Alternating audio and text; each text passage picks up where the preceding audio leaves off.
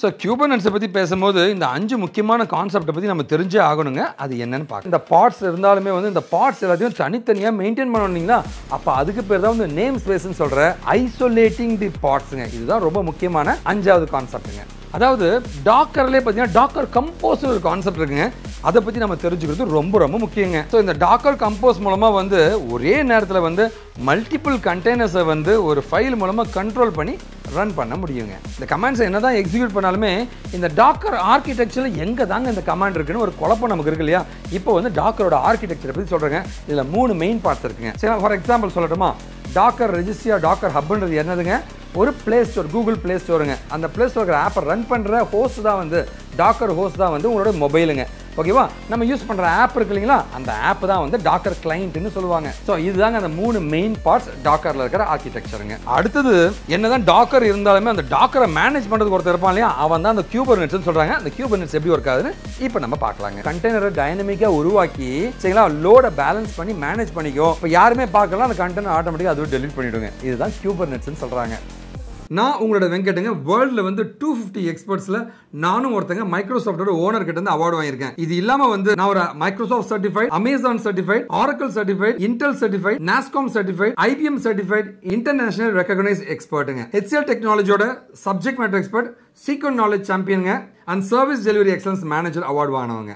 ஐடிக்குள்ள போனவங்களா, career gap இருக்கு, இல்லை நான் ஐடியில் இருக்கீங்கன்னா வந்து எல்லா சென்டருமே பார்த்தீங்கன்னா வந்து வேலை வாங்கி தருவோம், காசு கொடுங்க, இல்லை வேலைக்கு போன பின்னாடி காசு கொடுங்கன்னு சொல்லுவாங்க. கம்பெனியை ஏமாற்றி வேலை வாங்கி தருவேன்னு சொன்னா வந்து கம்பெனியெல்லாம் ஏமாற்ற முடியாதுங்க. அது உன்னை ஏமாற்றி காசு பறிக்கிறதுக்காக தான் அந்த மாதிரி பண்ணுவாங்க. அவங்களுக்கு தெரியும் அப்படி ஏமாற்றி போனால் 2-3 மாதம் உன்னை துரத்தி விட்டுருவாங்கன்ட்டு. தயவு செஞ்சு நேர்மையாக வேலைக்கு போகணும்னு நினைங்க. ஸ்கில்லை உண்மையாகவே டெவலப் பண்ணி விடுறவன் கம்பெனி ஏமாற்றி உங்களுக்கு எங்க வேலை வாங்கி தரணும்? நேர்மையாக போங்க. உங்களுக்கு எந்த கைடன்ஸ்னா நீங்கள் என்னை கான்டாக்ட் பண்ணலாங்க.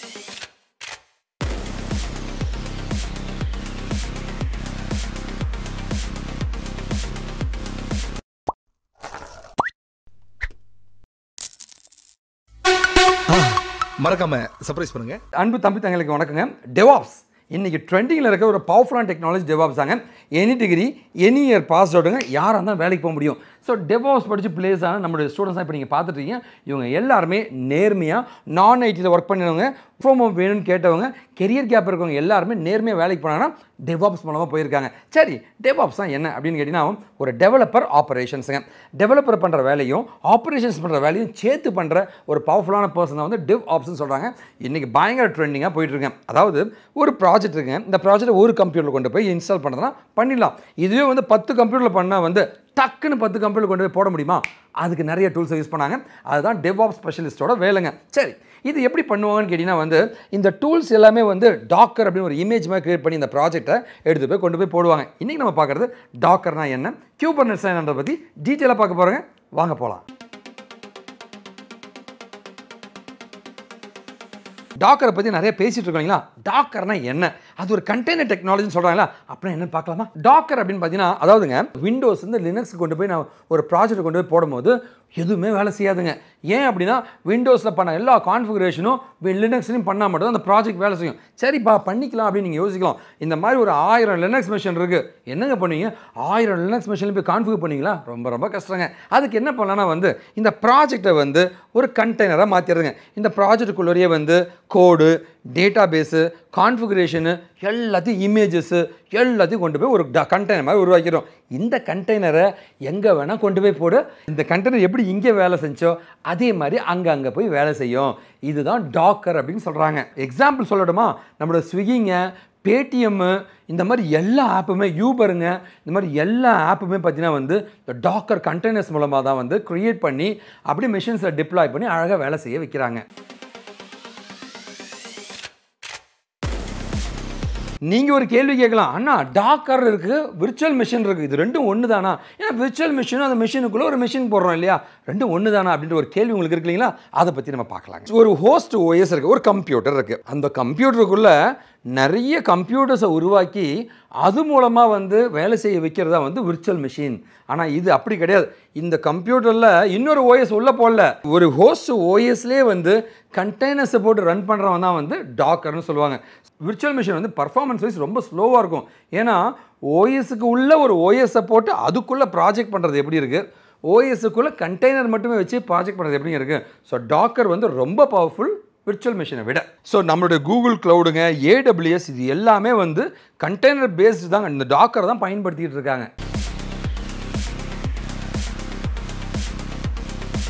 சரி, நாம் வந்து டாக்கரை பற்றி பேசியாச்சு இல்லைங்களா. டாக்கரில் கண்டெய்னர் இருக்குன்னு சொல்லியாச்சு. அப்படின்னா வந்து இந்த கண்டெய்னரை பயன்படுத்துறதுக்கு சில கமெண்ட்ஸ்லாம் இருக்குங்களா. அந்த கமெண்ட்ஸில் 5 டாப் மோஸ்ட் கமெண்ட்ஸை பற்றி நம்ம இப்போ தெரிஞ்சுக்கலாம். ஸோ டாக்கர் ஹப்லேயோ டாக்கர் ரெஜிஸ்ட்ரியில் இருக்கிற அந்த இமேஜை வந்து நான் வந்து எடுக்கணும். அப்போ வந்து டாக்கர் புல் அந்த கண்டெய்னரோட பேர் கொடுக்கும்போது வந்து ஆட்டோமேட்டிக்காக அந்த கண்டெய்னர் நம்ம எடுத்துக்கலாங்க. ஸோ டாக்கர் புல்ன்றது தான் ஃபர்ஸ்ட் கமாண்டுங்க. ரெண்டாவது கமாண்ட் என்னென்னா, என்ன தான் டாக்கரை எடுத்தாலும் அதை ரன் பண்ணும் இல்லைங்களா. ஸோ டாக்கர் ரன் அந்த கண்டெய்னரோட நேம் கொடுத்தீங்கன்னா வந்து அந்த கண்டெய்னர் ரன் பண்ணிக்கலாங்க நம்மளுடைய ஹோஸ்ட்டில். அடுத்தது பார்த்தீங்கன்னா என்னெல்லாம் கண்டெய்னர்ஸ் ரன் ஆகுது நம்ம தெரிஞ்சுக்கணும் இல்லைங்களா. ஸோ அப்போ வந்து டாக்கர் PS அப்படின்ற கமாண்டை யூஸ் பண்ணிங்கன்னா வந்து எந்த கண்டெய்னர் ரன் ஆகிட்டு இருக்குன்னு தெரியுங்க. அதுவும் ஸ்டாப் பண்ணுமா, டாக்கர் ஸ்டாப்ஸ் கண்டெய்னர் நேம் கொடுத்தீங்கன்னா டாக்கரை வந்து நீங்கள் ஸ்டாப் பண்ணிக்கலாங்க. சரிங்க, கிரியேட் பண்ண கண்டெய்னரை வந்து நான் ரிமூவ் பண்ண ஆசைப்பட்டா so Docker RM container ID கொடுத்தீங்கன்னா வந்து அந்த பர்டிகுலர் கண்டெய்னர் நீங்கள் ரிமூவ் பண்ணிடலாங்க.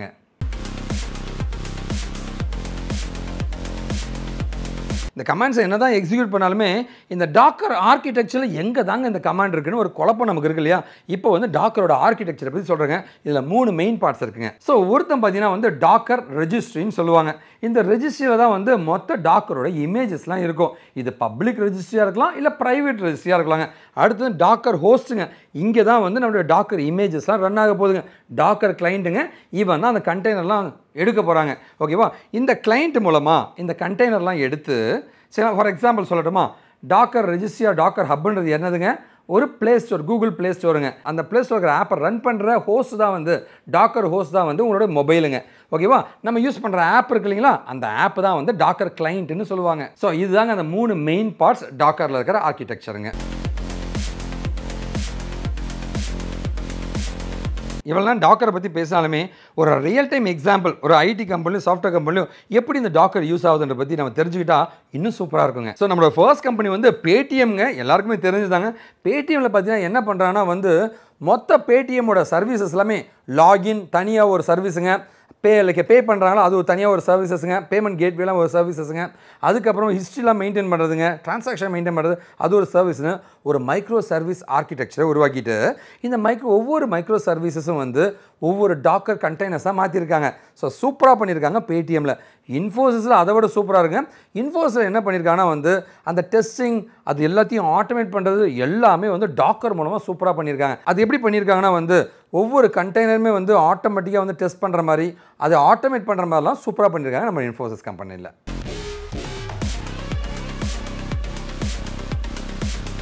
சரிங்க, கம்பெனிஸில் வந்து இன்ஃபோசிஸ் பேடிஎம்மில் என்ன தான் வந்து டாக்கரை யூஸ் பண்ணாலும் ஸோ உண்மையாகவே வந்து அதோடைய பயன்பாடு தான் என்ன அப்படின்ட்டு உங்களுக்கு ஒரு கேள்வி இருக்கும். அதை பற்றி பார்க்கலாங்க. ஸோ டாக்கரை பொறுத்த வரைக்கும் பார்த்தீங்கன்னா வந்து ரொம்ப சிம்பிளுங்க. அதாவது வந்து ஒரு ப்ராஜெக்ட்டுங்க, அந்த ப்ராஜெக்டை வந்து ஒவ்வொரு கம்ப்யூட்டர்லையும் கொண்டு போய் போடாமல் அதை ஃபுல்லாகவே வந்து ஒரு பேக்கேஜ் மாதிரி பண்ணி அழகாக அந்த கம்ப்யூட்டர் கொண்டு போய் எக்ஸிக்யூட் பண்ணிக்கிறது தான் வந்து டாக்கரோட வேலைங்க. ஸோ ஸ்பீடுங்க, எஃபிஷியண்ட்டாக இருக்குங்க, ஸ்கேலபிலிட்டிங்க அண்ட் பர்ஃபார்மன்ஸ்னு எல்லா விதத்துலையுமே வந்து டாக்கர் ஒரு மிகப்பெரிய அட்வான்டேஜாக சொல்லப்படுதுங்க. ஸோ ரொம்ப சிம்பிள் ஸ்ட்ரெயிட் ஃபார்வர்டாக ஒரே ஒரு லைன் தாங்க, ஈஸி டிப்ளாய்மெண்ட்டுங்க. ஓகேவா. And pastor டெவலப்மெண்ட்டுங்க. So code develop பண்ணுறது ஈஸிங்க, டிப்ளாய் பண்ணுறது ரொம்ப ஈஸி ஆகிடுச்சிங்க இந்த டாக்கர் கண்டெய்னர்ஸ் மூலமாங்க.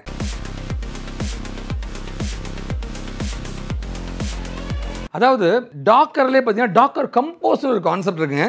அதை பற்றி நம்ம தெரிஞ்சுக்கிறது ரொம்ப ரொம்ப முக்கியங்க. அதாவது டாக்கர் கம்போஸை பற்றி பேசுறதுக்கு முன்னாடி நம்ம ஒரு ப்ராஜெக்ட் எடுத்துக்கலாம். ஃப்ரண்ட் எண்டில் ரியாக்ட் இருக்குது, பேக் எண்டில் Node.js இருக்குது, அண்டு டேட்டா பேஸில் MongoDB இருக்குது. இதுக்கான கான்ஃபிகரேஷன் எல்லாமே ஒரே ஒரு YAML ஃபைலில் எழுதியிருக்கோம். YAML ஃபைல்னால் என்னங்க, இது வந்து இன்ஸ்ட்ரக்ஷன். இந்த இன்ஸ்ட்ரக்ஷன் என்ன சொல்லணும்னா வந்து ஏப்பா இது நீ ரன் பண்ணுப்பா, அதை நீ ரன் பண்ணுப்பா, அதை யூஸ் பண்ணி இதை ரன் பண்ணுப்பா அப்படின்ற மாதிரி ஒரு YAML ஃபைல் இருக்கும். ஸோ இது ஒரு கண்டெய்னராகவும் இது ஒரு கண்டெய்னராகவும் இது ஒரு மல்டிபிள் கண்டெய்னர்ஸ்க்கு காமனாக ஒரு செட்டிங் ஃபைல்ஸை வச்சு அது மூலமாக ரன் பண்ணுற ஒரு கான்செப்ட் தான் வந்து டாக்கர் கம்போஸ் அப்படின்னு சொல்கிறாங்க. ஸோ இந்த டாக்கர் கம்போஸ் மூலமாக வந்து ஒரே நேரத்தில் வந்து மல்டிபிள் கண்டெய்னர்ஸை வந்து ஒரு ஃபைல் மூலமாக கண்ட்ரோல் பண்ணி ரன் பண்ண முடியுங்க.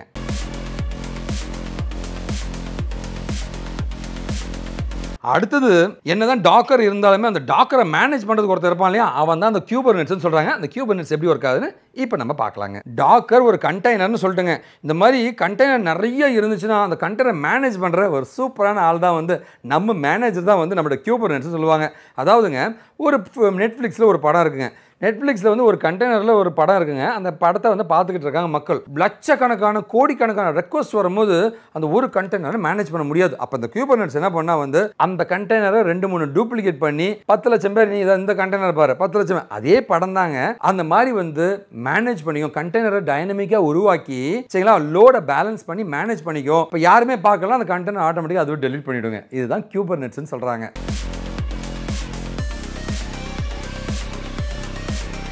இந்த குபர்னெட்ஸ்ல வந்து முக்கியமான காம்பனன்ட்ஸ் இருக்குங்க. அந்த காம்பனன்ட்ஸ்லாம் என்ன? பாட்ஸுங்க, நோடுங்க, கிளஸ்டருங்க, மாஸ்டர் இப்படின்ட்டு 4 விஷயம் முக்கியமான காம்பனன்ட்ஸ் சொல்லப்படுதுங்க. அப்படின்னா என்ன? இந்த டாக்கர் பார்த்தீங்கன்னா வந்து ஒரு கண்டெய்னர் உருவாக்குதுங்க. இந்த மாதிரி கண்டெய்னர்ஸ் எல்லாத்தையும் கொண்டு போய் அப்படியே எடுத்து வந்து குபர்னெட்ஸ் ஒரு பாட் அப்படின்னு கிரியேட் பண்ணி வச்சுக்கோம். ஓகேவா? ஒரு கண்டெய்னரோ நிறைய கண்டெய்னர் இருக்கலாம். அந்த பாடுங்க நிறைய பாடுங்களாம் சேர்ந்துச்சுன்னா அதுதான் நோடுன்னு சொல்லுவாங்க. நிறைய நோடுலாம் சேர்ந்தா அதுதான் கிளஸ்டர்னு சொல்லுவாங்க. இது எல்லாத்தையும் மேனேஜ் பண்ணுற ஒருத்தனை தான் மாஸ்டர் அப்படின்னு சொல்லுவாங்க. இதுதான் அந்த 4 காம்பனன்ட்ஸுங்க குபர்னெட்ஸில் இருக்குங்க.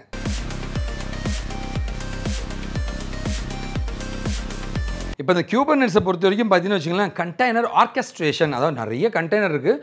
இது எல்லாத்தையும் வந்து ஒரு அழகாக டப்பாவாக போட்டு வச்சுக்குது அப்படின்னு சொல்கிறாங்க. இந்த குபர்னெட்ஸ் எப்படி ஒர்க் ஆகுதுங்க, அது என்ன கண்டெய்னர் ஆர்கெஸ்ட்ரேஷன் பற்றி நம்ம தெரிஞ்சுக்கணும். இப்போது இந்த ஓவரால் ப்ராசஸ் வந்து நான் 5ஆக பிரிக்கிறேங்க. அதாவது ஒரு டெவலப்பர் இருக்கான், அவன் என்ன பண்ணுறான்னா வந்து டாக்கர் இமேஜஸை கிரியேட் பண்ணுறாங்க. இந்த டாக்கர் இமேஜஸ் எல்லாமே வந்து இந்த டாக்கர் ஹப்பில் ரெஜிஸ்டரில் கொண்டு போய் ஸ்டோர் பண்ணுறாங்க. நம்ம எடுத்துக்கலாம் இல்லையா, அது மாதிரி. ஓகேவா? அப்போது இது எப்படி யூஸ் பண்ணுறதுன்னு ஒரு யாமல் ஃபைலை கொடுத்துட்றோம், ஒரு ரெஜிஸ்ட்ரி செட்டிங் ஃபைல்ஸை கொடுத்துறோம். இதுதான் ஸ்டெப் நம்பர் 3. சரிங்களா? ஓகேவா? ஸோ டாக்கர் இமேஜ் வந்துருச்சுங்க, அதை வந்து ரெஜிஸ்டரில் போட்டாச்சுங்க. அது எப்படி யூஸ் பண்ணுறதுன்னு ரெஜிஸ்ட்ரி ஃபைலும் கொடுத்தாச்சுங்க, யாமல் ஃபைலும் கொடுத்தாச்சுங்க. முடிஞ்சு போச்சா? இப்போ குபர்னெட்ஸோட வேலை வருது. ஸோ குபர்னெட்ஸை பொறுத்த வரைக்கும் மாஸ்டர் நோடு, ஒர்க்கர் நோடுன்னு இருக்குங்க. இந்த மாஸ்டர் நோடு தான் முடிவு பண்ணும் என்னெல்லாம் கண்டெய்னர் இருக்குப்பா, அது எங்கெல்லாம் ரன் ஆகும்ட்டு இவன் முடிவு பண்ணிவிட்டு ஒர்க்கர் நோடு கிட்ட சொல்லுவான், ஏப்பா நீ பாடை க்ரியேட் பண்ணிக்கோன்ட்டு. இந்த பாட்னா என்னங்க? பாட்னா ஒன்றுமே இல்லை. இந்த ப்ராஜெக்ட்டுக்கு அதை நான் முன்னாடி சொன்னேன் இல்லைங்களா, ஒரு ரியாக்ட் இப்போ front and back handle note ஜேஎஸ்ங்க, இங்கே வந்து MongoDB. இதுதான் ஒரு ப்ராஜெக்ட்டுங்க. இந்த மாடல்ஸும் சேர்ந்து தான் ஒரு ப்ராஜெக்ட்னா இந்த கண்டெய்னர் எல்லாத்தையும் சேர்த்து ஒரு பாடாக தயாரித்து வச்சுப்பாங்க.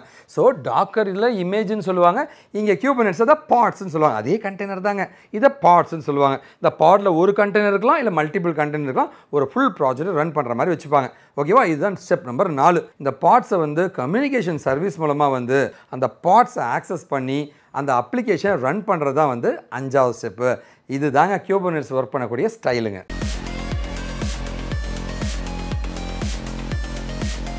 ஸோ குபர்னெட்ஸை பற்றி பேசும்போது இந்த 5 முக்கியமான கான்செப்டை பற்றி நம்ம தெரிஞ்சே ஆகணுங்க. அது என்னன்னு பார்க்கலாம். ஸோ ஃபர்ஸ்ட் பார்த்தீங்கன்னா வந்து பாட்ஸ்ன்னு நம்ம சொல்கிறோம் இல்லை, கண்டெய்னர் குரூப்புங்க.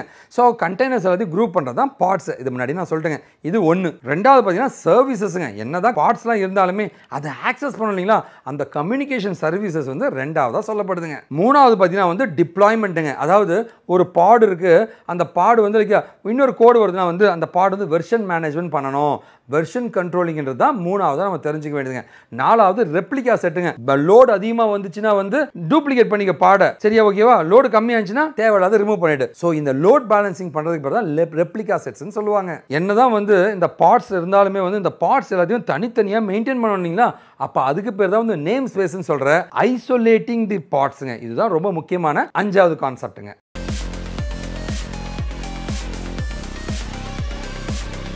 ஆயிரக்கணக்கான கம்பெனிஸ் இப்போ வந்து டாக்கருக்கும் குபர்னெட்ஸுக்கும் மூவ் பண்ணிட்டு இருக்காங்க. என்னதான் அட்வான்டேஜ் அப்படின்னு நம்ம பார்த்தோம்னா, ஃபர்ஸ்ட் விஷயம் பார்த்தீங்கன்னா ஸ்கேலபிலிட்டி தாங்க. ஒரு பாட் இருக்குன்னா வந்து அது எத்தனை பாடோட கிரியேட் பண்ணி எவ்வளோ பேரை வேணால் ஆக்சஸ் பண்ண வைக்க முடியும், இது 1. 2வது காஸ்ட் ரொம்ப ரொம்ப கம்மியாக இருக்குங்க. 3வது வெர்ஷன்ஸ்லாம் ஈஸியாக மேனேஜ் பண்ண முடியுங்க. அண்ட் 4வது ஃபாஸ்ட்டாக டெவலப் பண்ண முடியும், ஃபாஸ்ட்டாக டிப்ளாய் பண்ண முடியும், ஃபாஸ்ட்டாக அதை மேனேஜ் பண்ண முடியுங்க, ஃபாஸ்ட்டாக லோட் பேலன்சிங் பண்ண முடியுங்க. எல்லா விதத்துலையுமே வந்து இது பயங்கர பெனிஃபிட்டாக சொல்லப்படுதுங்க. ஃபைனலாக இன்னொரு முக்கியமான விஷயத்தை நான் சொல்ல மறந்துட்டேங்க. என்னதான் வந்து இந்த பார்ட்ஸ்லாம் இருந்தாலுமே வந்து இது ஏதாவது டெலீட் ஆகிட்டாலும் ஏதாவது பிரச்சனை இருந்தாலுமே ஈஸியாக ரெக்கவர் பண்ணுறது ரொம்ப ரொம்ப ஈஸிங்க. அதனால தான் எல்லா கம்பெனிஸுமே இப்போ மேண்டேட்டே யூஸ் பண்ண ஆரம்பிச்சிட்டாங்க நம்மளுடைய டாக்கரையும் குபர்னெட்ஸையும்.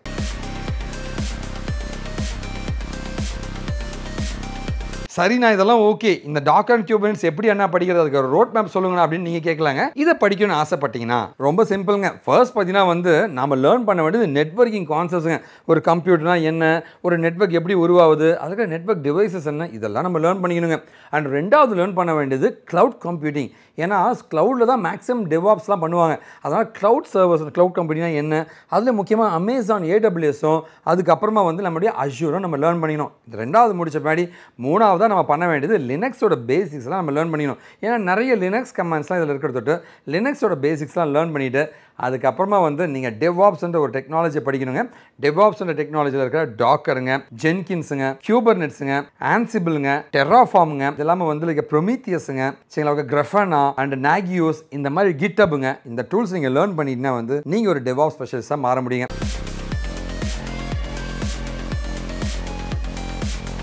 ஃபைனலாக ஒரே ஒரு விஷயம் தாங்க. ஆனால் நான் கண்டிப்பாக வேலைக்கு போனால் என்ன பண்ணலான்னு கேட்டிங்கன்னா ரொம்ப சிம்பிளுங்க. நம்ம பண்ண வேண்டியதெல்லாம் ஒன்றே ஒன்று தான். என்ன நீங்கள் காண்டாக்ட் பண்ணுங்கள்.